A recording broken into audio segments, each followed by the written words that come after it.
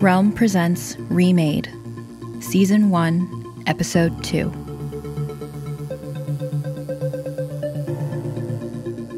What May really, really wanted, more than anything in the world, was a tangerine. Juicy, tangy, cold from the fridge. Or hard-boiled eggs with lots of salt. Sticky rice with a solid glug of soy sauce on top. Sushi and mint watermelon salad and, geez, even those vaguely soggy allergen-free chicken nuggets from the school cafeteria would hit the spot right now. And coffee. What May wouldn't give for a flat white with cinnamon on top right now? A triple. She pressed her thumbs into the inner corners of her eyes. She didn't have a caffeine headache yet, but it was only a matter of time. One more in the enormous line of ticking time bombs. And not the worst one either. But there was no way to deal with it here. Stranded in a thick tangle of trees and vines, with no phone and no adult supervision. And a couple dozen teenagers. Or was it 30? May never got a solid count. Partly because people kept moving around, but especially because a couple of those slouchy white boys were basically interchangeable as far as she could tell, so who knew how many there were? May's stomach made a noise, something high-pitched and whining, like a depressed puppy. A girl jogged over from the bonfire, exactly as if she'd heard from 10 yards away. The dark brown-skinned one with the short hair, way too sweet to be for real. What was her name? Nevaeh. "You should really eat something," she said.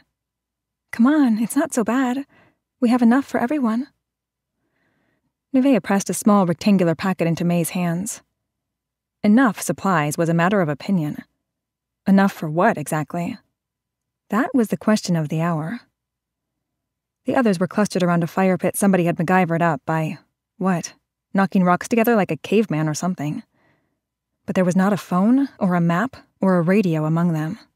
Not even toilet paper. About half of them had come down with a backpack full of water and energy bars. But beyond that, nobody had anything but their tacky red jumpsuits and those slip-on sneakers.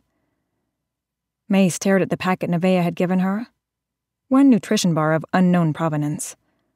The packaging was made out of something like very thin wax paper, easy to tear.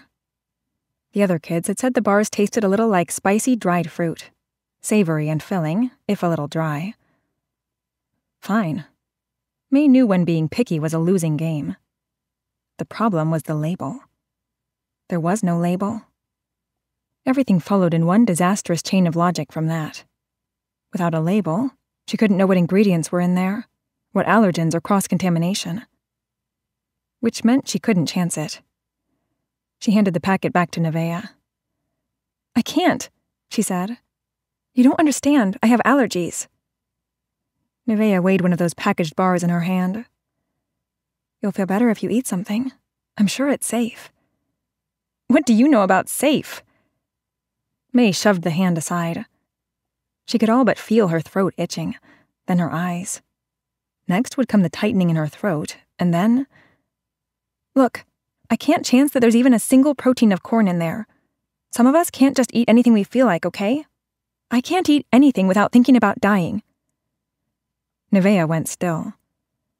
"I'm no stranger to thinking about death myself," she said, her voice soft. May turned away before Nevaeh could argue further, warmed her fingers in the fire. She should still be sleeping right now. Or maybe she had the time wrong, and she'd already be up and going through her flashcards for chemistry if she were home. Or was it a Saturday? Was she missing Model UN? The thought filled her with a crawling terror. She didn't have any room for mistakes, for missing things. She didn't have time for that. But freaking out didn't change the fact that she was still in the dark, near countless tangled mounds of overgrown skyscrapers, still with a bunch of total strangers, still slowly starving to death. May hadn't eaten since she'd startled awake in... Let's not think about that. Her eyes went up anyway, drawn toward motion. The stars here were wild, like nothing she'd ever seen before, bright and clear. The sweep of the galaxy across the sky was like a hole into somewhere else. And one of the lights was moving. Again. The dot flared and fell and grew as it plummeted down the line of lights and straight toward them. "Another one incoming," said Jingwei. She was the punky kid, blue and green streaks in her hair, but more chipper and less fight the system. I wonder who will get this time. The rest of the crowd gathered to watch in little clumps. Most of the kids stuck close to the one or two who'd come down from the space station with them. Some were drifting toward people with haircuts more like their own, or accents a little more similar. But there was one thing they all had in common. Each one of them had woken up in space and been sent down in the elevator to this place. May still hadn't properly sorted through everything that had happened since she woke up. Jingwei had found her in a cramped metal room, almost before May knew she was even in it, pulling her from dreams about knives and needles. "There's trouble," Jingwei had said, voice low. "Umta told me we have to get everyone out of here before it gets too dangerous." May hadn't had the presence of mind to ask about Umta. They'd gone down the rest of the hallway, opening all the doors that still worked to find a few more teenagers, each as bewildered and subdued as the last. Then they were met by a small, hairy woman with a broad face. Umta.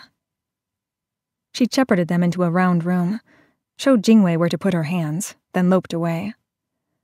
May realized too late that they were surrounded by stars, and then they'd plummeted toward the Earth. Well, toward a planet. They hadn't been the first ones down. They'd followed the noise and smoke to find another handful of teenagers sitting around a fire, arguing. New groups had come every so often all through the night, sometimes 2 at a time, sometimes as many as 5. The kids that stumbled into the clearing this time were a boy and a girl. The boy was yet another unremarkable white dude with bad posture. The girl was almond-eyed and pretty, the kind of pretty that gets you places without working at it too hard. May trotted over. "Let me guess. You don't know anything, and you don't have any food." The pair looked at each other, bewildered, and then looked around, clearly trying to make heads or tails of the situation. Oh, right. Some of the noobs came in fragile, and needed a lot more in the way of social graces. May took a deep breath. "Hi, I'm May. Let's get you oriented. You are?" "Saya," said the pretty girl. "Holden." He held out his hand, limp, but drew it back before May worked out he meant to shake. "What the hell is going on here?" "So you don't know?" May sighed, and the crowd behind her mumbled their collective disappointment. "Nobody knows where we are. Nobody knows how we got here. Nobody knows—" Then Umta came into the light, too. Her face was as unsettling as it had been when May had first seen it. Umta's forehead was squished in, her jaw square and jutting forward, like a cartoon bank robber's. Listening to her talk gave May goosebumps, and not the good kind. May had to take another deep breath to collect herself before she could forge onward. "Nobody knows anything, basically. So far, nothing makes sense." Holden interrupted her. "Is it safe here? Are there more of those things?" "Things?" Jingwei was at May's shoulder. "What, those spider robots?" "Yeah, the caretakers. Are there any here?" One of the bad posture white boys shook his head. "They're all up there," he said, hitching his thumb toward the lights in the sky. Wait, May knew this one. The nerd kept trying to push up glasses that weren't on his nose. Wesley, like the annoying kid from Star Trek. Probably had nerd parents, too. "We have to get away from here," Holden said. "Those things could follow us down at any time." Wesley all but chortled. "Well, actually, the spider robots look pretty evil, but they're totally harmless. We were scared at first, too. Don't worry about it." Holden looked positively green. "No, we should definitely worry," he said. "Did any of you meet Timothy? One of those caretakers—" Umta placed her thick-fingered hand on Holden's shoulder, sharing something in silence. Holden's eyes flicked to his feet. "I'm telling you, they're dangerous." There were rusty spots on his shoes, like when May's dad had tried carving a woefully undercooked beef roast and wound up covered in meat juice. Blood. Jingwei got there a second before May worked it out. "Are you guys okay?" "We are," Saya said. "But not the other guy we met up there." "His name was Thomas," Umta corrected, her eyes steady on Holden. Her expression was unreadable, but then wasn't it always? "They took him apart like a Barbie doll," Saya said. Nevaeh slipped to her side and threaded an arm around Saya's shoulders. She whispered something May couldn't hear. Sympathy, probably. Nothing that would actually fix any of this. Stupid platitudes. That was one of her SAT vocabulary words. Platitude. A trite or dull remark used to make people feel better. Those things up there tried to kill us, too, Holden said. The caretakers. I stopped the elevator for now, but we have to do something, or else... Jingwei lit up. You stopped it? How did you stop it? Holden looked back at the beanstalk, nervously. Hesitated. Made a decision. Come on, I'll show you.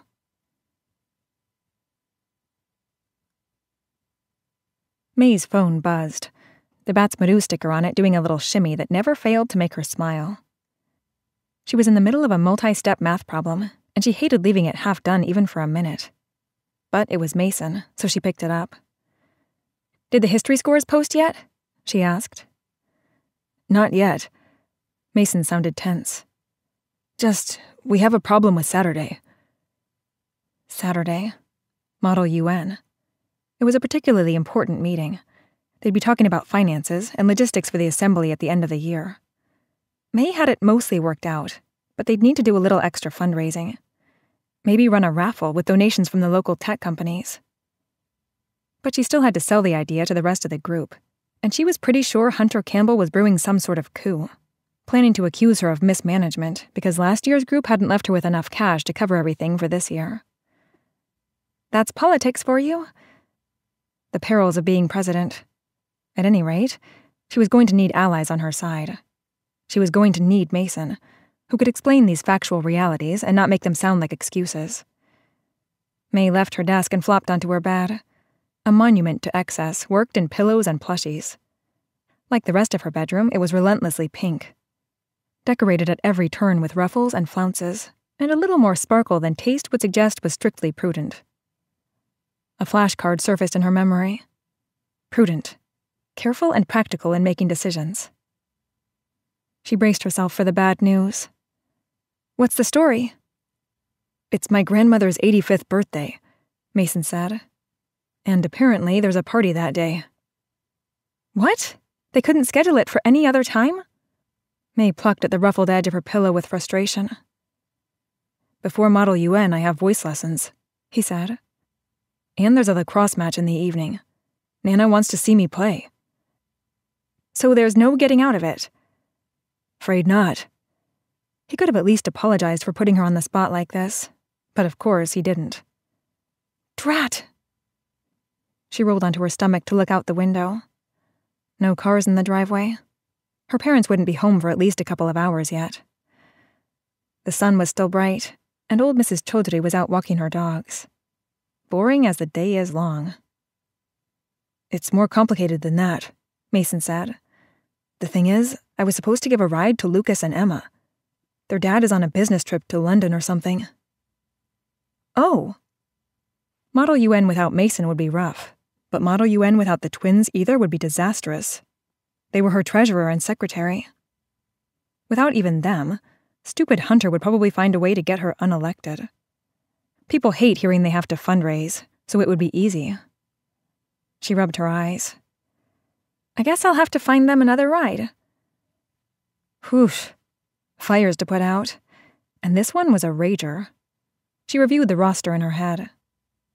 The only one who lived genuinely close to the twins was Mason, so it was going to be a huge favor to ask of whoever did it. Hunter was the second closest, but... yeah, that wasn't even worth trying. Rani had been a little flaky so far this year, so May couldn't even be sure she would make it at all, much less bring anyone else. The next closest one was May herself. She wandered into the kitchen, planning out how to approach her mother to get the best result. She needed to take an ergonomic break anyway. She skimmed the label on an energy bar, double-checking just in case, but it was the same as always. Rice bran, agave, dried cherries, the usual. Contains wheat, but that was fine. Then she decided she wasn't really hungry yet. It was just the uncertainty making her look for something to do before the hard thing. She stuck it in her pocket for later, then took her phone out and leaned on the granite kitchen counter with her elbows to stretch out her hamstrings while she texted. You know you're dropping me off at 12 on Saturday, right, Mom? XOXO. Her mom's message came back fast. Yes, Dumpling, I know. I just didn't want you to forget. It's been the same all year, and all last year, too. It's on my calendar. May could hear her mom's bottomless exasperation covered by a thin shell of patience. I need a favor. We need to leave a little earlier. I can't leave early. I have brunch with the book club. I'm already leaving early to take you. It's an emergency. We need to give the twins a ride. Nobody else? There's nobody else, or you know I would never ask. Sweetie, you don't have to be responsible for everyone else in the club. May wandered up to her room, texting furiously. I said it's an emergency. I swear, this is the most important meeting of the year and I need them. The most important meeting of the year until the next most important meeting. Can we take them, though? XOXO. Her phone went still as she waited for an answer to buzz back. May pictured her mother scrubbing at the hair above her ears, rolling her eyes, staring at her calendar. Fine. Don't say I never did anything for you, kid. Thanks, Mom. Love you. XOXOXO. May rolled her shoulders to loosen them up, then sat back down at her desk. One problem solved, for now. And that should count as her next break, too. She'd wasted too much time on this, and her math was waiting. She set her timer for another 45 minutes and returned to work. The sun came up, clothed in pink and gray, chasing the stars away. Well, most of them. A few bright dots stayed behind. And finally, they got a good look at their surroundings. They weren't in the wilderness after all. Or not entirely. Their surroundings were dense with trees and undergrowth, and above loomed overgrown skyscrapers, perhaps a half-hour's hike away. A city. A long-dead city from the look of it. But those broken towers were in shapes and heights May had never seen before. Where were they? And how, she wondered, were they going to get back home again? She wondered if Umta might know, but the woman had mumbled something about hunting and vanished with the night. Saya stayed behind with Nevaeh and most of the group. Saya was about to have some kind of breakdown, it looked like, and she'd found some sympathetic ears. Good for her. Holden led Jingwei and May back where he'd come from. Wesley tagged along behind, puffing a little at the effort it took to keep up with the others. So how did you die? Wesley asked Holden brightly. Holden stopped in his tracks and stared at Wesley, stricken. Die? Yeah. Some of us have been talking about the last thing we remembered, and... His voice lowered dramatically. We're pretty sure we all died. May grimaced. That's not how she remembered that conversation. Sure, some of them were convinced they had all died. The theories only got more outlandish from there. Depending on who you asked, this was an afterlife, a government conspiracy, time travel, alien abduction, dimensional rift. May figured they didn't have nearly enough information to figure it out yet. Holden looked away, into the brightening jungle. Car crash, he said. The last thing I remember is headlights. Wesley punched him in the arm. Hey, death buddies, he chirped. I was in a wreck too. Holden picked up the pace. We're not dead, he said. His tone was dead, though. Not dead, May agreed. She pulled her hair back, wishing like anything for a ponytail holder. That's just stupid. Jingwei was the first one to reach the abandoned depot. They'd taken to calling the cable going up to the space station the beanstalk. None of them had seen it in daylight before now. The line itself was impossibly slender, not much thicker than a high-voltage power cable, going straight up into the sky. The creeping foliage came to a dead stop a few yards away from the building. It was bigger than they'd realized, easily as big as a bus station. The pod they'd come down in was straight ahead. Corridors led away on either side of the room. The doors to the pod were jammed open with chairs, so they couldn't close. She raised an eyebrow. That's how you took care of it? Really? Chairs? It was the best I could do, Holden mumbled. Figured if it couldn't shut, then this pod couldn't go back up, and nothing could come down after us. Jingwei cracked her knuckles above her head. It's not the worst idea, she conceded. But we can do a lot better. Let's see if we can find controls. The place was just as creepy and derelict as May remembered. If anything, in the rising dawn, it looked even shabbier than it had before. We're looking for something to show us how this thing works, Jingwei said. Access panels, buttons, hinges, wires. May frowned. Did you notice there aren't any power plugs in here at all? Jingwei nodded absently, running her fingers along a wall. No phone jacks either. No Cat 5. I don't even see any heating vents. Across the room, Wesley screeched and flailed. Everyone looked up at him sharply. Giant spider, he said. He pointed a shaking finger. And it has hair. He wasn't wrong. The spider was easily the size of May's hand, and it was picking its way along the wall like it owned the place, which it had as good a claim to as anything else, come to think of it. She eased back a few steps. Spiders, sometimes they can jump. Jingwei, on the other hand, moved in for a closer look. Psh, she said. Enormous, yes. But I'd bet cash money they're totally harmless. I've seen spiders a lot like this visiting my parents in Taiwan. Holden knocked on one of the walls. It rattled a little. Do you think we're in Taiwan? I don't know where else those spiders live, she said. But this doesn't look anything like the Taipei I've been to. If this is any city we know, that means... Wesley didn't finish his thought. Just as well. Wait. Jingwei brushed the wall where the spider had been. It had vanished. Look, did you see that? It slipped through a seam between these panels. They could be all around us. Wesley's voice grew increasingly shrill. May pulled her hair away from her face, then let it go. What else could be back there? Jingwei pressed her fingers against the wall at about waist height. The wall unfolded into a control panel and a sheet of glass. The giant spider scurried away again from the indignity of being discovered in its secret hideaway.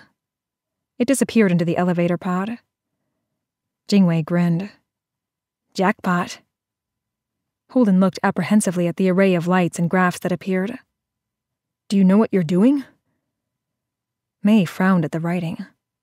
What language was that anyway? She was used to being able to tell what language something was written in, even if she didn't know what it said. There were none of the few Chinese Hanzu she knew, though it looked like maybe it could be related. Maybe she should have let her parents convince her to take those Chinese calligraphy lessons in 5th grade. The writing wasn't Sanskrit either, too blocky. And Korean always had those circles in the characters, so that was out too. May bent her head for a closer look. Some of the writing, to be honest, looked suspiciously like emoji. Jingwei squinted at it. This looks a little like home in Chinese, she said, pointing at a figure toward the bottom of the screen. That might mean here on the ground. And this string of lights is the elevator, so that could be the station, right? I guess, Holden said. Do you see anything that says self-destruct? Jingwei traced a line with one chewed-down fingernail, but it scattered and reformed at her touch. I can't really read it, she said. It's like, I don't know, like trying to read Russian when you know English.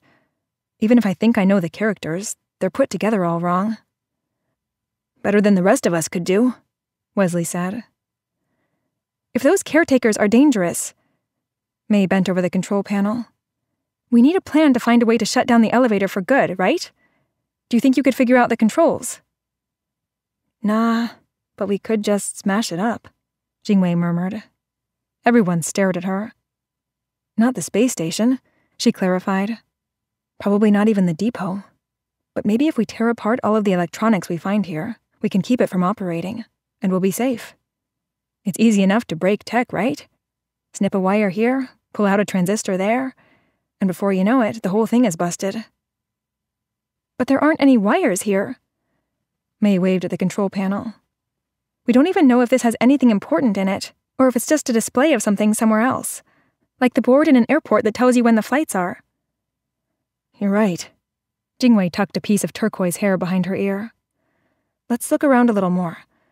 I don't know what the control situation is, but if we can find something mechanical, I'm sure we can wreck it. Holden palmed the plate by one of the doors and it slid open. Panels on the ceiling lit up, revealing a wide, long corridor. The outside wall had caved in, and the floor was covered with moss. So what exactly are we looking for? May asked. How will we know when we find it? Look for something that screams employees only, right? Jingwei led the way down the corridor. A door that looks different, or has more locks. Something that looks like the secure area of an airport. Well, actually, this could be an alien planet, Wesley said. And aliens might not have the same ideas about how to do stuff, right? Like, maybe a robot hive mind wouldn't have any concept of an employee. You think this is an alien planet? Holden stooped to pick up a loose piece of rubble. It was porous, like cement. He tossed it back out through the gap in the wall, and something went scurrying away. Wesley stalked further ahead. I'd rather it be an alien planet than Taiwan. It's not Taiwan, Jingwei called back. May trailed last of all, trying the doors they passed to see if any of them would open.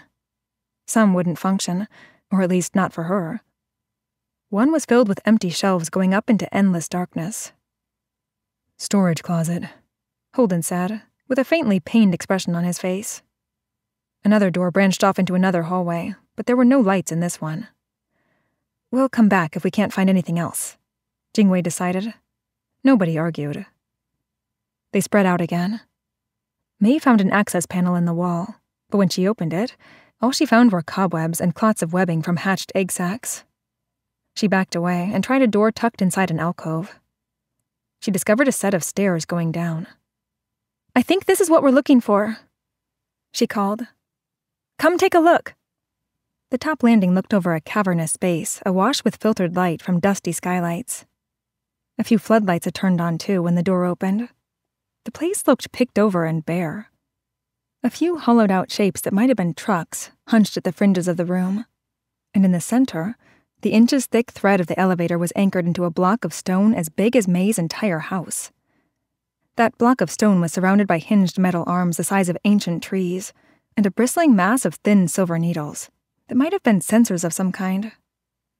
Banks of smooth glass jutted out in an arc around the stone, like rings around Saturn. Looks like we found what we need to smash, Jingwei said, a little too cheerfully in May's opinion. They made their way down, the echoes of their footsteps too loud across the emptiness. Wesley tapped on one of the glass panels. They sprang to life, filled with enigmatic graphs and diagrams labeled in that unreadable writing. Holden waved his hands. Do you think you can hack the system or something? He asked Jingwei. I don't know how this is going to be more effective than chairs. Nah, we're never going to be able to hack this, Jingwei said. Not if we can't even read it. She sized up May. You're lighter than I am. Let's boost you up. To do what? May stared up at the stalk and those giant arms. It looked like a massive caretaker crawling out of the earth. Don't be silly. Jingwei shrugged again. Try to break off those bristles to start with. Maybe we'll disable the elevator for good.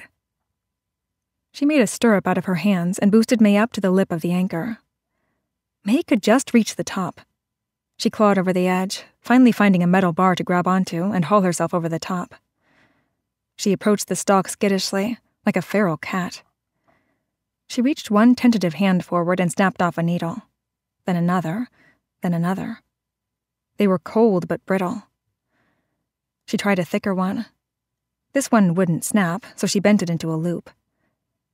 Nothing's happening, she called down. As far as you know, Jingwei called back. Next, May tried to pluck the thicker bristles like flowers. They came away easily, and left a faint spot behind, glistening with something that might have been oil. She grabbed a larger bunch and pulled them out, then another. Soon there was a bare patch the size of her face. She began to circle around the center, trying to clear a complete ring, like finding the edge of a jigsaw puzzle first. Always set an achievable goal, right? It was satisfying work, and she found herself getting some enjoyment out of the process. She only made it a quarter of the way around before something finally happened. An alarm blared insistently, and red and yellow lights flashed up and down. There was a cracking sound, like a mountain shifting in its seat. The anchor rocked beneath May, just a little. The thread of the elevator whipped up and away. On its way out, it snapped the edge of the roof with a sky's worth of tension. The strike cracked a huge chunk of concrete loose. It fell toward May, but hit one of the elevator's metal arms first, and deflected toward the far side of the room. The shockwave as it hit the ground threw May back toward the edge of the anchor. May crawled the rest of the way, shaking. The others were reaching for her. "Come down," Jingwei shouted. "Hurry!" May lowered herself feet first over the edge. Holden caught her as she dropped. She shook him away, but her legs didn't want to hold her at first. She staggered, heart pounding. "That was intense," Wesley breathed. "I guess it worked," Holden said. "Good job saving the day." Jingwei beamed. May smiled back, then ducked her head. Never expected she'd get a turn at being an action hero. She didn't like it much, it turned out. Not if it involved near misses with getting crushed to death. A light foam began to fall from the ceiling. It was weightless but sticky. It hardened on their skin almost instantly, like a candy coating. Wesley stared at the yellow foam in his hands. "What is this stuff?" He flexed his fingers, and the coating of foam split apart. "Let's get out of here!" May sprinted for the stairs, the rest of them flailing behind her. She kept her head down in order to keep her mouth, nose, and eyes clear. Every few steps she cracked her way out of a new shell and shed its fragments. They made it back out of the ruined hallway, picking pieces of hardening foam from their faces. The lights and alarms were going off here, too. The foam was still falling. They fled out the hole in the wall and painfully made their way around the perimeter of the building, toward the path back to the others. "Fire retardant system, maybe," Jingwei said, leaning against a tree to catch her breath. She picked shards of foam from her hair. "That was great work, May. A shame we won't be able to camp in there, though." Holden sagged a little. "At least we can cross murder bots off our list of things to worry about," he said. "Though, I guess," May said slowly, "it might mean we can't get home the same way we got here, either." The sun was well past the horizon when they got back to the others, and it had brought changes. The morning cool was burning away so fast you could practically see steam rising from the mud. The bonfire had burned low. That adorable little Boy Scout still vigilantly stirred it, to make sure it wouldn't go out, but everyone else was drifting into the shade. Bugs hidden in the foliage buzzed or clicked, filling the air with a heavy whirring sound, like machinery. As May watched, a pair of long-tailed birds, bright like parrots, flitted out of the trees and perched on the far side of the glade from them. They could still hear the sirens from the station, but distantly, like an alarm clock that couldn't quite wake you up. Gabe trotted toward them, his dark face glistening with sweat. He was tall and muscled under that red jumpsuit, the very picture of health and vigor. May found herself wondering how he died. Or almost died. Shot, maybe. "Don't be racist," she told herself. Maybe he was diabetic or something. Asthma. Allergies. She rubbed at her thigh absently. She should have a bruise there, but if she ever had, it was gone now. "You're Holden?" Gabe held out his hand and Holden shook it.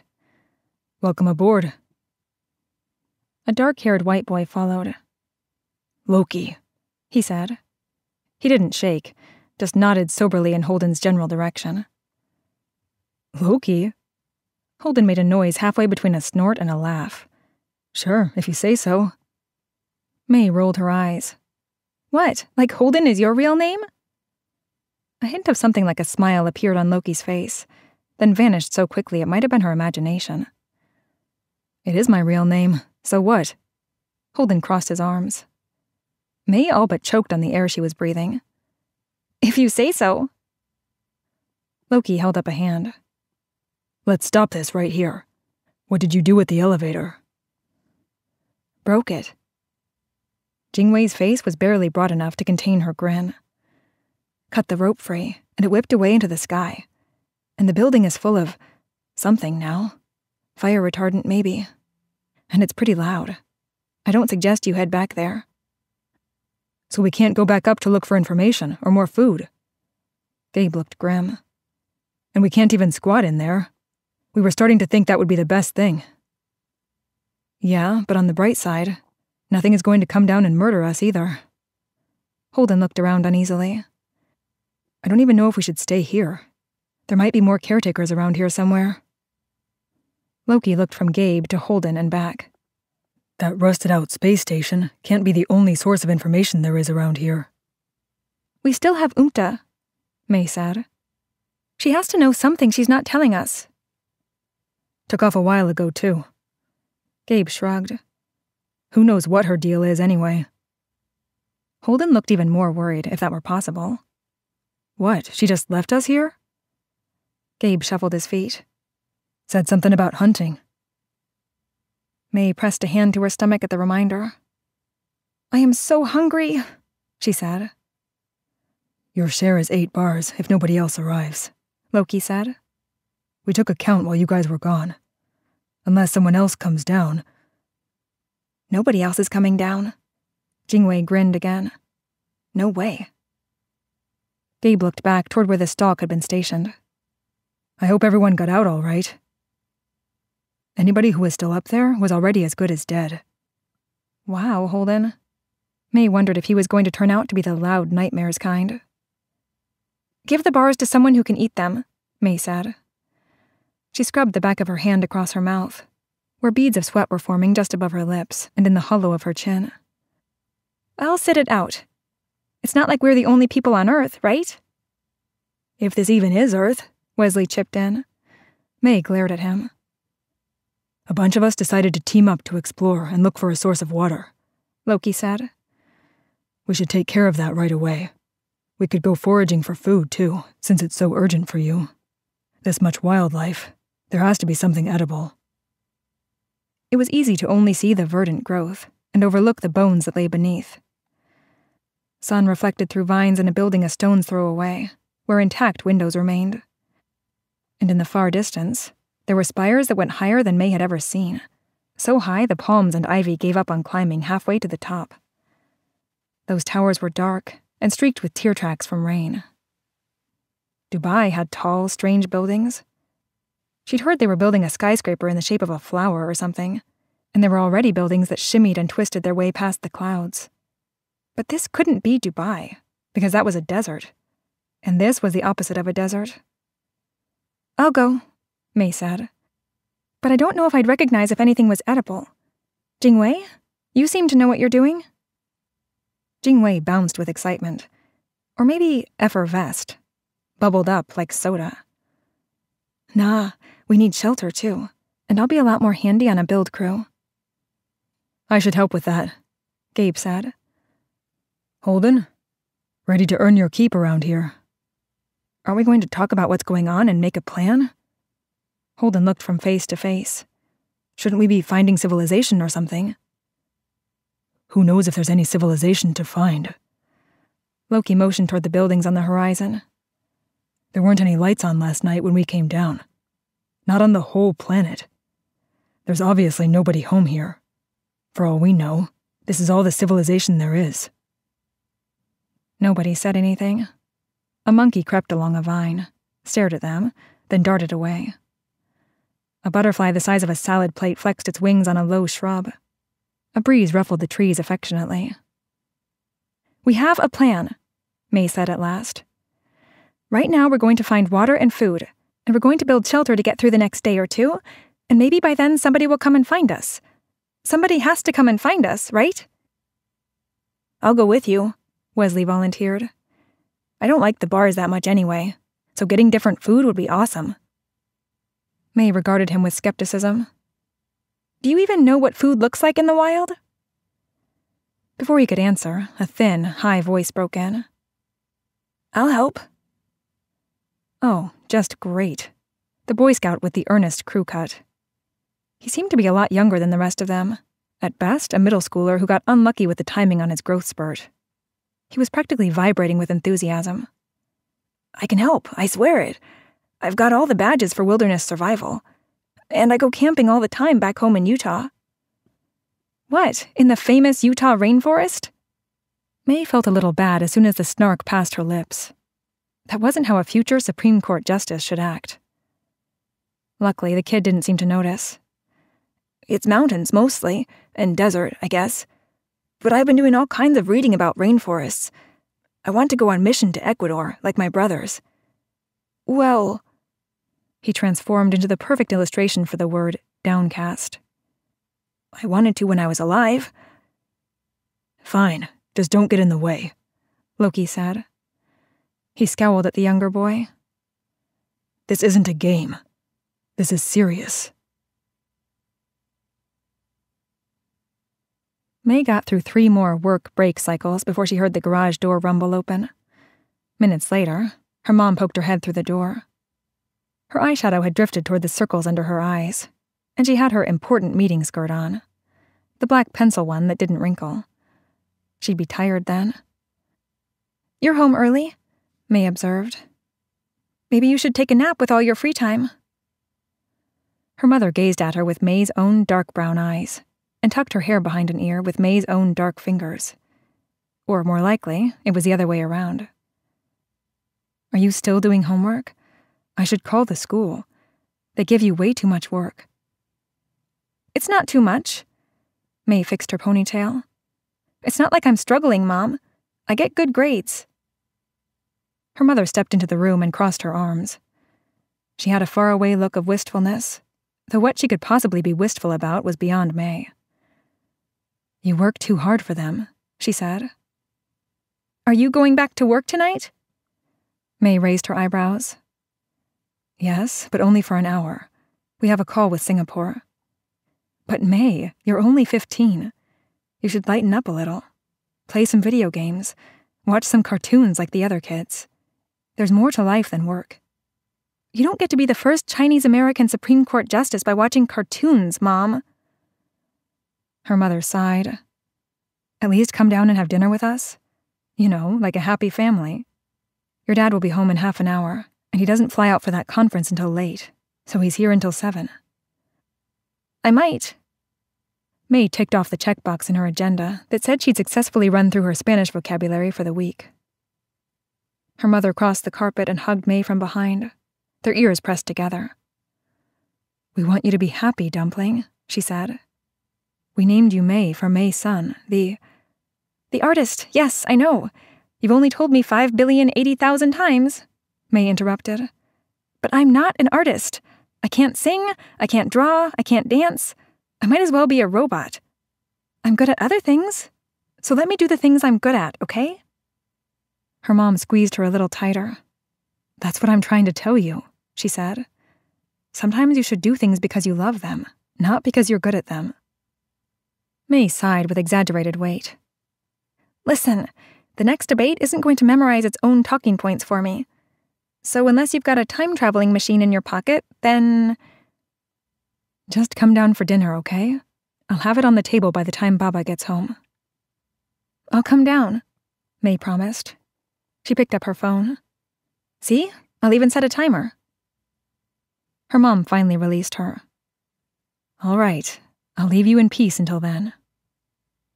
She didn't leave, though, not right away. She leaned in May's doorway, watching, until May looked up and asked, What? You got old so fast, her mother murmured, and then she vanished toward the kitchen. May's phone buzzed on her desk. Emma calling. May picked it up. The scores for that last history test are up, finally. Emma sounded a little breathless. I only got a 94, but Mason got a 105. I thought you answered the same as me on that thing about Franz Ferdinand, and I think that's what I missed.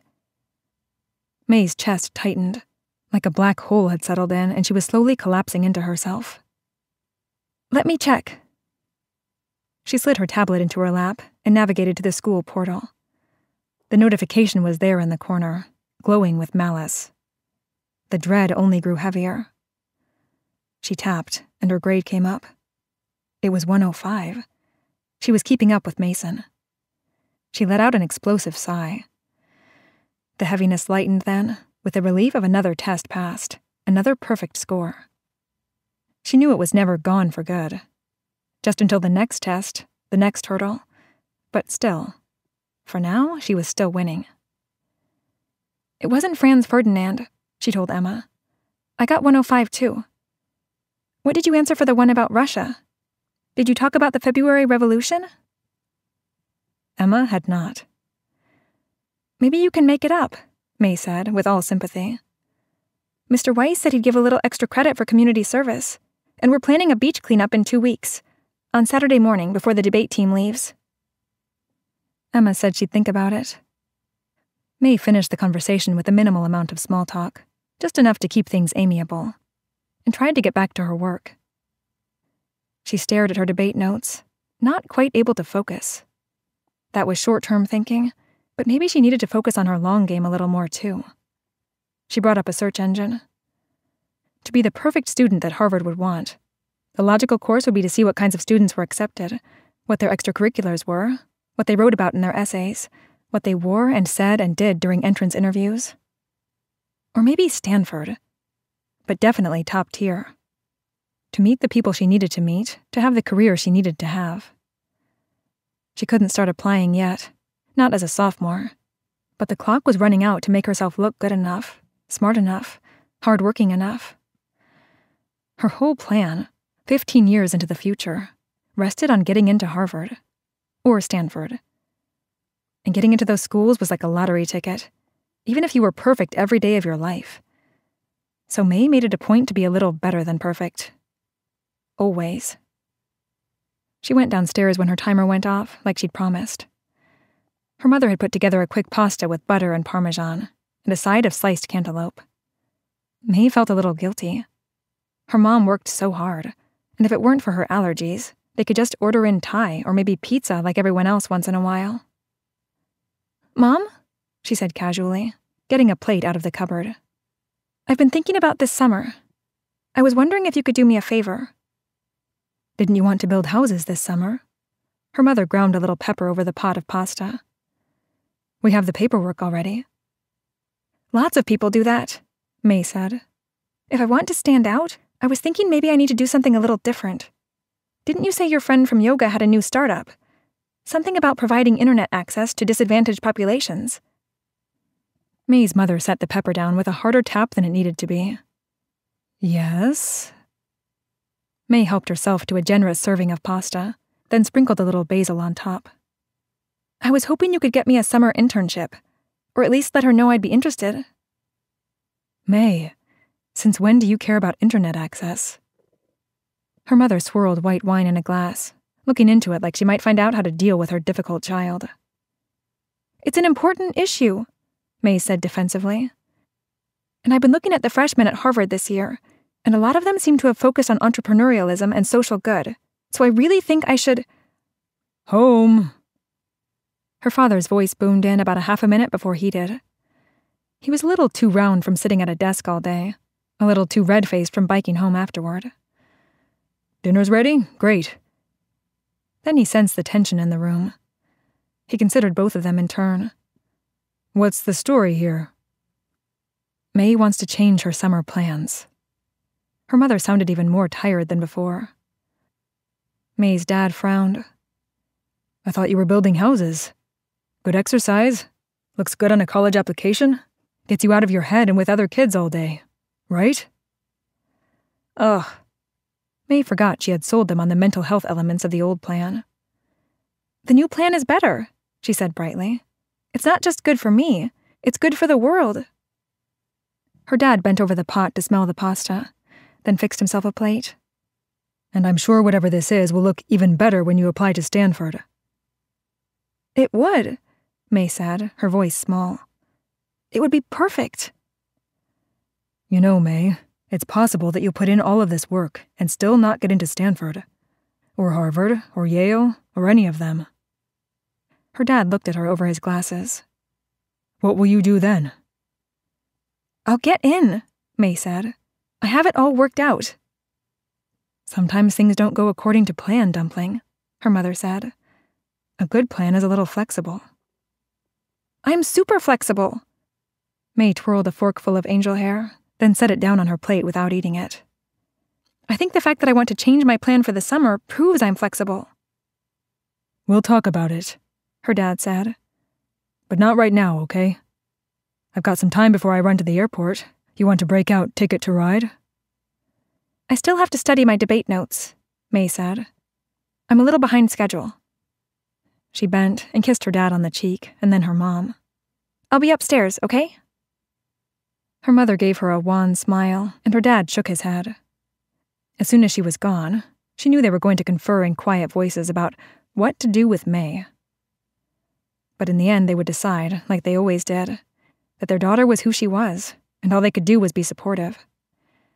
In this case, being supportive meant her mom floating the internship idea by her friend. If it didn't work out, then May had a couple of fallback plans too. But it was a good plan, and she was pretty sure that she could talk everyone into it. May's stomach pinged again, to remind her it was being neglected. Not that she'd ever quite forgotten.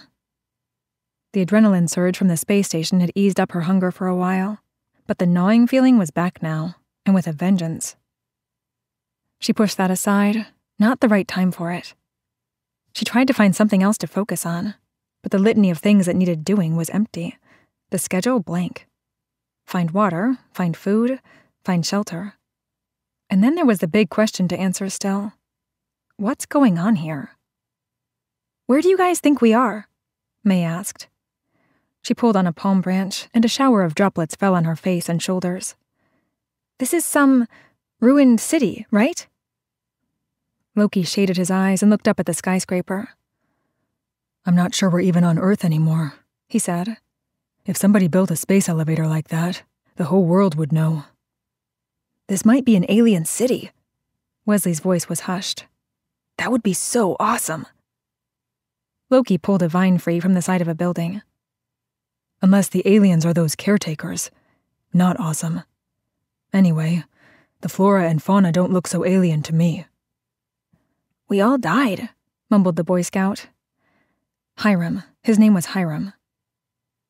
And now we have to wait here before we can pass on. I never thought I could be so hungry if I was dead, May said. She'd started to feel nauseous, not that there was anything in her body to bring up. May frowned over a stand of green berries. Actually, the more important question, Wesley said, is how we got here. There. He pointed his finger at the sky. They could just see lacy patches of blue through the leafy canopy, but not much more. Not that they would have seen anything, even with a clear view. The space station, or whatever it was invisible in daylight. It might even be gone entirely since they'd snapped its tether. So how did we wind up there? May asked. Wormhole, Wesley said with perfect confidence. I bet those robots teleported us through a quantum wormhole so the aliens could study us. Loki rolled his eyes. That's ridiculous. Pretty sure we're all dead, Hiram said. He crouched down and pulled a plant up from its roots, frowned at it, and put it back down. I didn't think I'd end up here after I died, though, I tell you what. Wesley laughed outright. What, you think this is heaven or something? May felt a moment's smug pride for her own superior cultural sensitivity. Something, Hiram mumbled. Maybe it was cryogenics, Loki suggested. Maybe our parents had us frozen when we died, and we just now woke up. That's why we never heard about that space elevator. It was built while we were sleeping. My parents would never freeze me, Hiram said. He seemed horrified at the very idea. Loki shrugged. Just going on the evidence. I wish this place had a way to tell us. A street sign or something. May surveyed the jungle around them. The city followed most of the patterns of cities May had visited before, if you looked hard enough. Few buildings stood anymore. Almost none. But you could still trace the shapes of the streets and intersections between mounds of overgrown rubble. Sometimes there were wide plazas, sometimes a hollow, which should have led into tunnels or underpasses, but had instead filled in with accumulated soil and teeming life. There were birds in every tree, bugs under every leaf. Lizard and furry things scurried away as they tromped through the brush. They stumbled into a patch of sunlight. A creek had cut its way through the trees, and it ran smooth and straight where once there was a road. The steady flow of water had cleared the pavement of dirt, but instead of asphalt, the surface was slick and smoky, like black glass. A smile cracked Hiram's face. "Fresh water," he said. "And not too far from camp either. That's a relief." Wesley bent over to scoop some water into his mouth. "No," Hiram said hastily. "We have to treat it. Boil it or distill it, in case there are germs in it." He grimaced. "My scoutmaster told us a story about this brain-eating amoeba. Anyway, don't drink the water yet. It's not safe." "Yeah."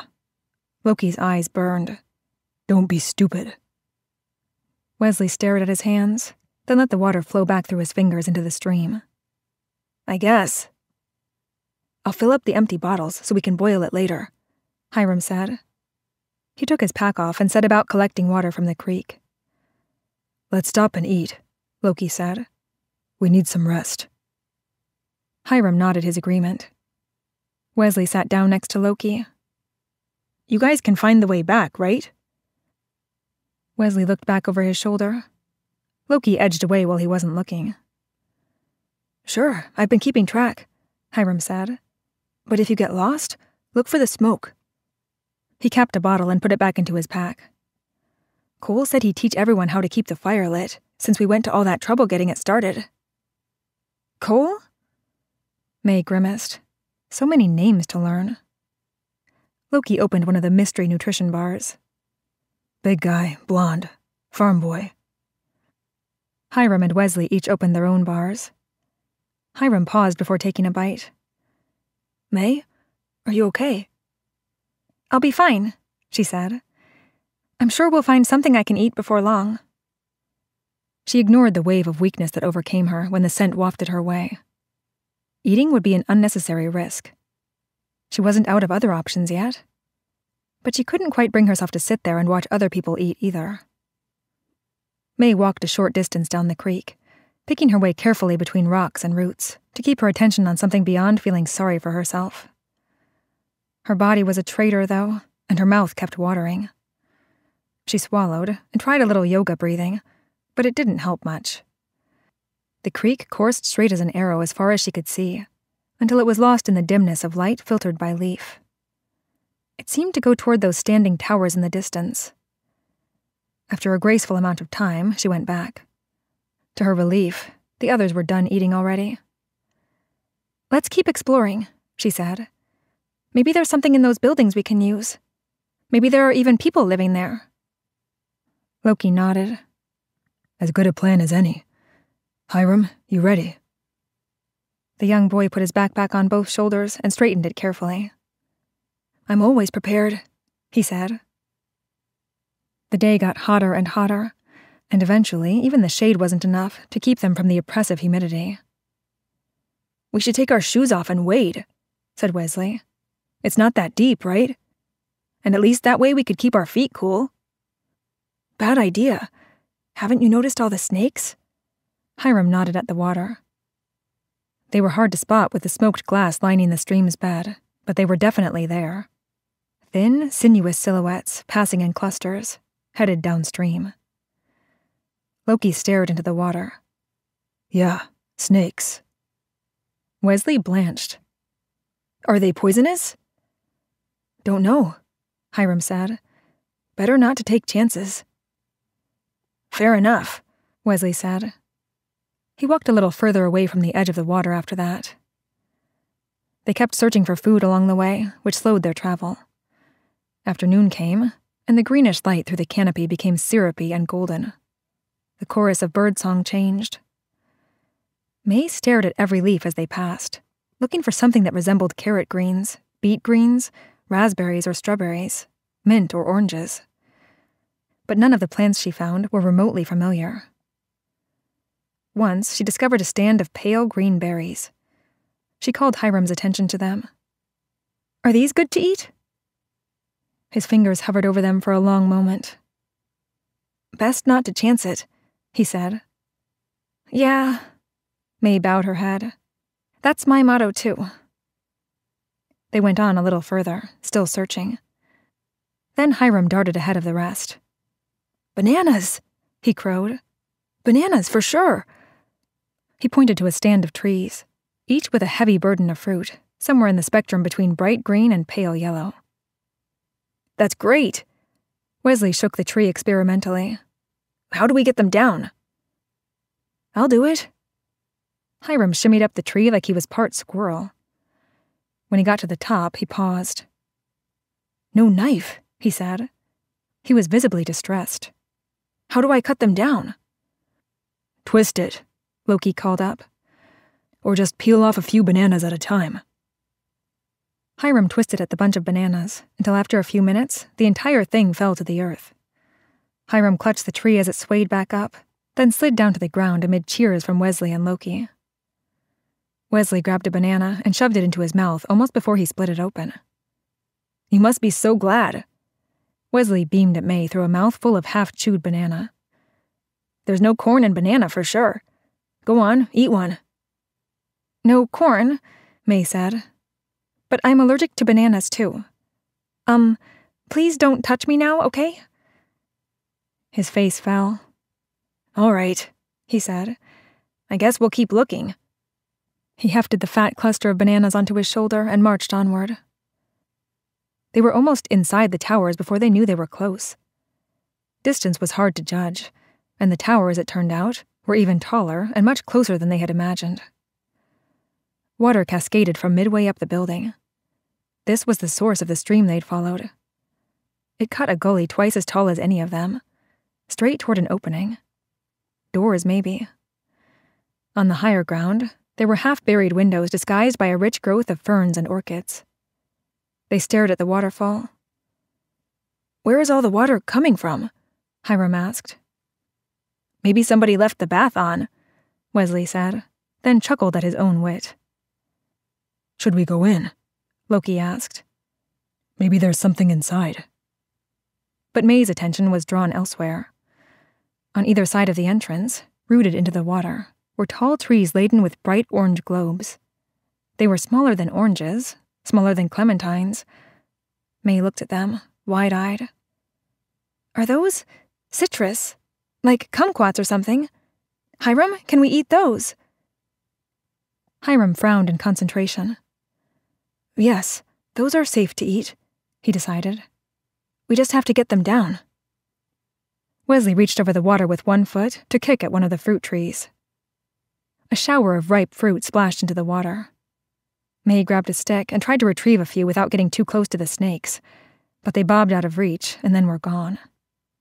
She made a noise of guttural frustration. How do we get to them without getting bitten? Can't climb the trees without going swimming with snakes, Hiram murmured. Maybe if we made a skimmer to sweep them out of the water after we shake the trees? He backed up a few steps, as if a little distance from the problem would reveal a new solution. He tipped his head.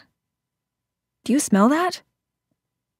Now that he mentioned it, there was a heavy, sour tang in the air, like garbage. Hiram turned and walked even deeper into the trees.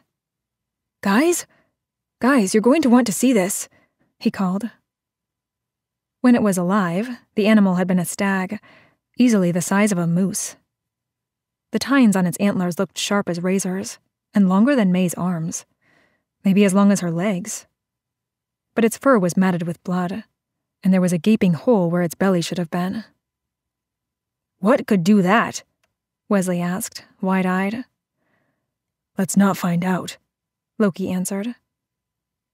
May suddenly became deeply aware that she was in the wild, among things that would probably enjoy eating her, without so much as an aspirin to treat a headache. Certainly no anti-venom, nothing to stitch up a wound, no antibiotics.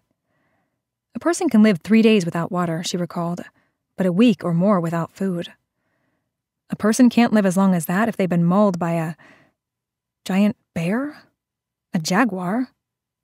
What kinds of predators lived in this kind of jungle anyway? The prudent course became obvious. Let's just go back, she said. It's going to be getting dark soon anyway. But aren't you still hungry? Wesley asked. Yeah, she said. But it's better to be hungry than eaten. Maybe we'll find some berries on the way, right? And we weren't the only ones exploring. Maybe someone else found something to eat. Didn't that woman say she was hunting? The other three looked deeply relieved. And the way back went much, much faster than their journey out. May stretched and looked at the clock, at her notes, at her agenda book. Her mom had gone back to the office for that Singapore call, and her dad was off to the airport, so the house was completely still. May hadn't finished everything she wanted to. Honestly, she never did. But she'd finished everything she strictly had to, and it was time for a little nourishing of the body. She carefully recorded her time spent and progress made, shut down her tablet and set it up to recharge, tidied up the stacks of flashcards. She logged into her running app and stared at the graphs, while she took her ponytail out and retied it. She could have a personal best today if she really threw herself into it. She'd slipped a little over the winter, and that cold she'd had last month had thrown everything off schedule for a while. She'd had to beg to retake the test she only got a 94 on when she was first sniffling. Nobody had wanted to let her do it. But today she was feeling good and strong. And she'd had a little extra late afternoon coffee, which always provided an extra boost. Enough to feel like cheating.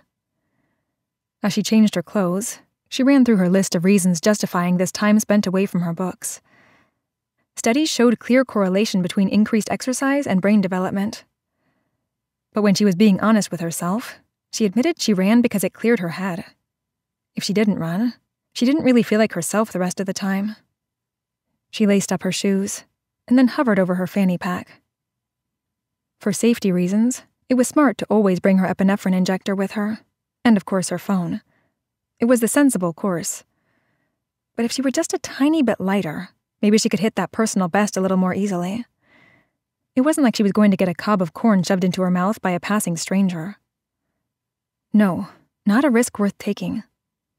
You don't get to be a Supreme Court justice by taking stupid, unnecessary risks. She snapped on the pack, shoved an energy bar in for good measure, and locked up on her way out. She walked a few blocks to warm up, getting all the way to the head of the running trail at the park. And then she started the tracking app and flew. She always promised herself she'd use this time for the betterment of her brain and skills, running through vocabulary, thinking through scheduling problems, whatever needed solving.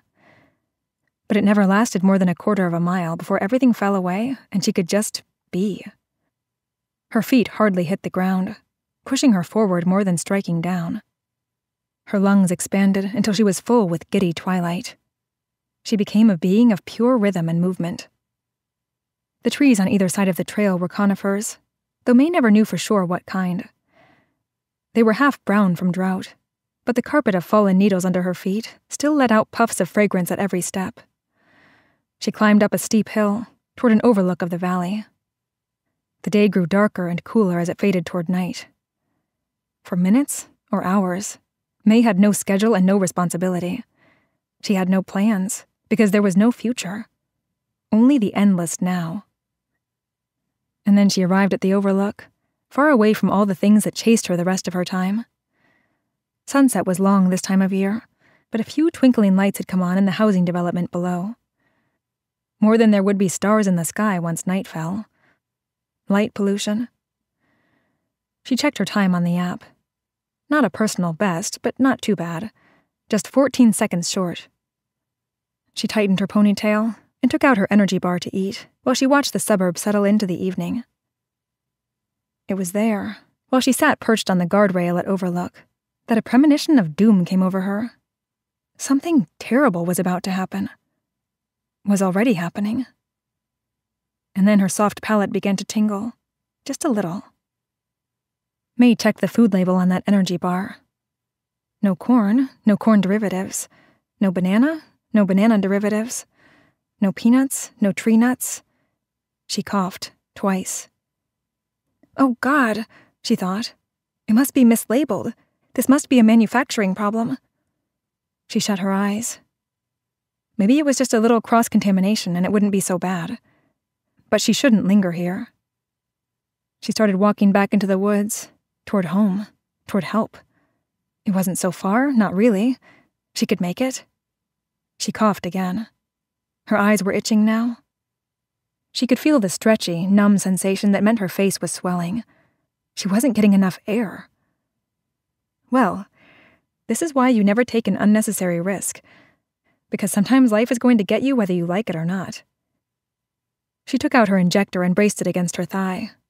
She pressed, hard like they train you to, hard enough to leave a bruise. And it hurt, but it didn't pierce. She examined the injector through shaking fingers, tried it again. The needle wasn't coming out. The stupid thing was jammed after all that caution. She took out her phone and called 911. "What is your emergency?" the lady asked. And somehow May managed to wheeze a few words. "Can't breathe in the park." The lady was cool and calm and promised May that EMS was on the way. She should sit tight, like May could possibly do anything else. May hung up and pressed a favorite contact. The phone dialed again and rang once, twice, 3 times. Her mother picked up. "May, I thought you were running. What's up?" May tried to talk, but her throat was too swollen now and she couldn't breathe. Couldn't get any words out. But she could still hold the phone to her ear for those last moments. "May?" Her mother was concerned now. "May, are you okay?" That's the last thing she heard. And then there was a sense of falling, and it lasted forever. Things had changed while they were gone. Cole and Jingwei were commanding a crew of a half-dozen others and rigging together ramshackle collections of dead branches and leaves into something approaching a thatch-roofed shack. It looked pretty sketchy in May's opinion. It might work out better if they had some tools at least. A machete would come in pretty handy right now. Hiram looked at their efforts with concern. "We shouldn't sleep directly on the ground," he murmured. "The snakes and spiders will snuggle up to you that way." He dropped his backpack by the fire. Holden was orbiting Saya, staying as close as he could to her without actually having to talk to her. For her part, Saya was huddled close to the fire, where Nevaeh was having some sort of heartfelt talk with her and the skinny goth kid whose name May couldn't recall. Nevaeh was supernaturally serene, even content, in perfect contrast to pretty much everybody else. Hiram hovered by May's side for one more minute. "I should help with the building," he said. "Are you going to be okay?" "Aw, what a perfect little larval gentleman." "Yeah," May said. "I'll be fine." A new wave of nausea passed through her, this time with a side order of dizziness. She pressed her fist against her stomach. "I think I need to sit down for a minute." She wobbled her way toward the fire. Someone had dragged a few stones and logs around it for seating. They were damp and mossy, but still better than sitting in the mud. She lowered herself onto a log and closed her eyes. Maybe Umta would come back with something she could eat, or one of the other search parties. But she needed a plan. What was on the schedule for tonight? For tomorrow? The wheels spun. Water? Check. Shelter? In progress, such that it was. But food? Even if she got some of those little oranges, kumquats or whatever they were, that would just mean she'd be starving to death more slowly. She needed a longer-term solution. She wondered for the first time if snakes were edible, and if she might be allergic to snake meat. This was not a thought she'd ever expected to have. She should be studying for the SAT, prepping to dominate Model UN, practicing debate points. She should be running through her Spanish flashcards and reading the last couple of chapters of Lord of the Flies. Maybe this was an exceptionally vivid dream based on her reading and weird meds in the ER.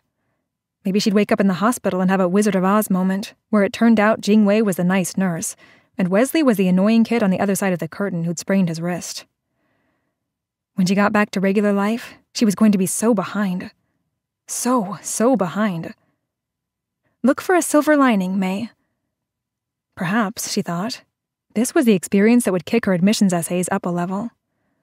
A million other girls got perfect grades and perfect test scores, and ran 5 after-school clubs. But who else had this happened to? Even if it was just a vivid coma dream. She bent over and put her head between her knees. A warm hand rested between her shoulder blades. May sat up, shook it off. "Wesley says you came up empty for food," Nevaeh said, with perfect sympathy, of course. "You really should try to eat one of the bars. A lot of us have changed since we've been here. Wesley says he doesn't need his glasses anymore. Cole and Sunita are missing scars, too.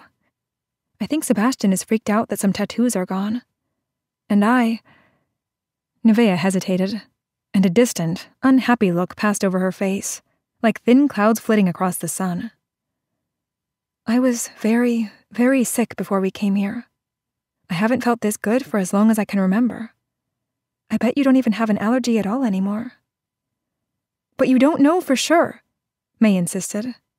"It's a nice theory, but if I'm wrong, I don't feel bad for 10 minutes. I don't have an upset stomach. I just die. That's it." "You won't die. Umta said the caretakers remade us. They fixed us. They wouldn't leave something like that in you."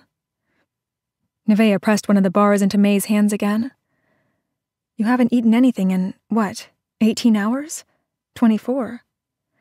And you were running around all day, so you can't have any reserves left. You're not in a good place to make a decision. Just eat. You'll feel better." She was so soothing, so calm, so completely annoying. "Unless I'm dead." May stared at the bar. "It tastes a little bit like caramel corn," Nevaeh said. May dropped the package like it was one of those snakes. "I'm allergic to corn." "Stop freaking out." Nevaeh sounded just like May's mom, the shell of kindness, the ocean of exasperation. "Just eat something already. It's going to be okay." Someone sat next to May, a little too close. Gabe, with patches of lighter mud mottling his dark hands. "Go on, just eat the bar," he told her. "You'll be fine." "I don't want to die," May said. Twilight was passing fast, and the sky overhead was rapidly filling up with a glory of stars. "If it's going to kill you, you can die fast now or die slow by starving," Gabe told her. "Which would you rather?" May picked up the package from the ground. There was a streak of mud on it now. She wiped it off on the leg of her jumpsuit and weighed her options. She needed to survive long enough to be rescued, or find people, or find a way back home. One of these things was going to happen. It had to. It was just impossible that this was her life now. All of the stranded teenagers started drifting closer to the fire, to hear, to rest, to be together. Some opened up meal bars, some took bananas. Hiram stared up at the stars. "Something I've been trying to figure out," he said. His voice was tired and small. "I can't quite figure out the constellations. They're all funny. They're just wrong." "Wrong like how?" Wesley perked up at the sound of a new mystery to solve. "See the Big Dipper there? That's supposed to point to the North Star, but it doesn't quite. And a bunch of bright ones shouldn't be there at all." The two of them conferred. Evidence buzzed in May's head. Die fast or die slow? Missing scars. Fixed myopia? Her own missing bruise. She wished she had a sheet of notepaper to write pros and cons, to try to make an educated decision. Maybe she could live off of kumquats, if they could gather some. Maybe the others would figure out a way to hunt or fish in quantity. But all of that was going to take time, and she needed food soon to make it that far. Maybe she was going to die no matter what, so then it wouldn't really matter how, would it? And at least one way was fast. A boy came close to the fire, thumbs hooked into his waistband where he should have had pockets. Holden again. "We're not going to just stay here, are we?" He asked nobody in particular. "I mean, those robots, the caretakers, they could find us here any time now." May tore the corner of the packet.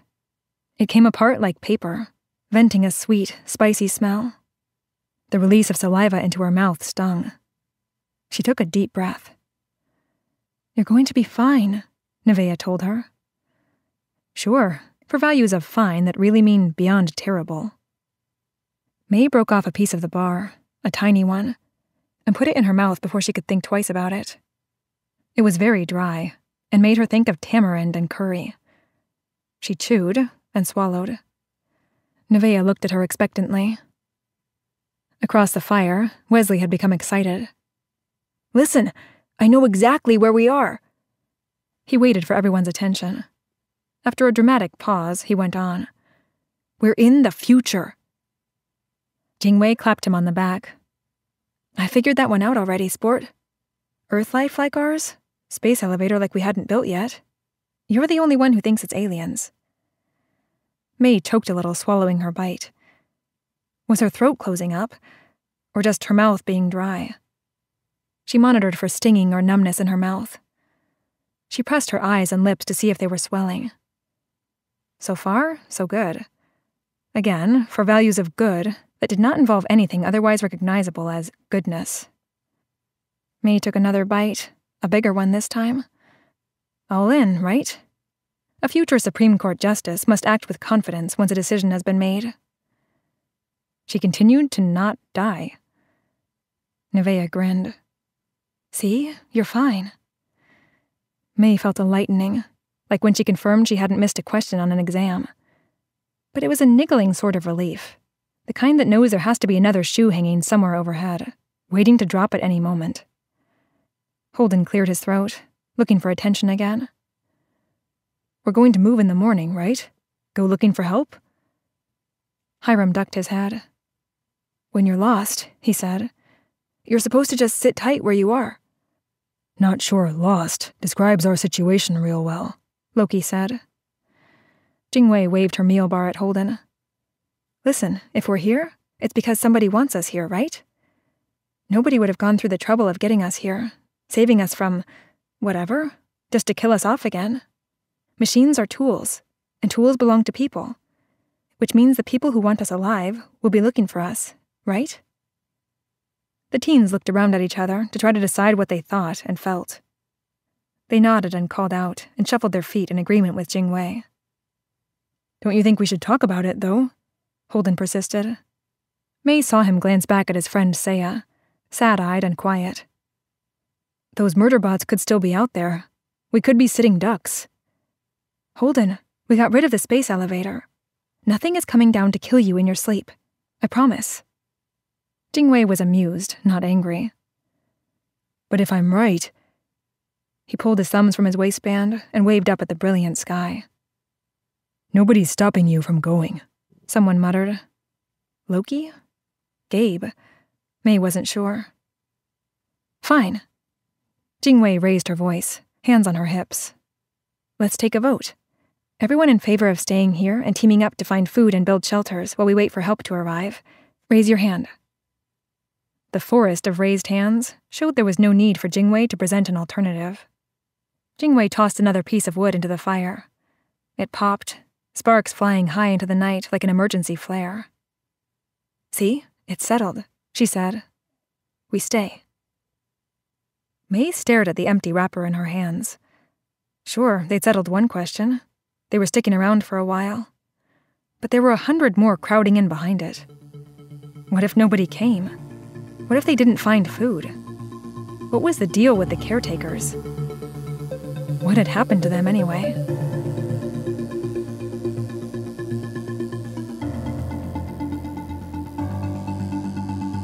Remade is a Realm original production. You're listening to Remade Season 1 by Andrea Phillips. Produced by Realm, your portal to another world. Listen away.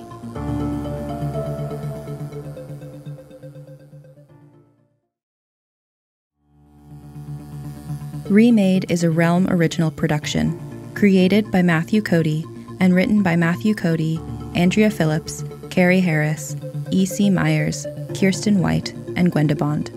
Produced by Lydia Shama, and executive produced by Julian Yap and Molly Barton. Starring Greg Tremblay and Laurel Schroeder.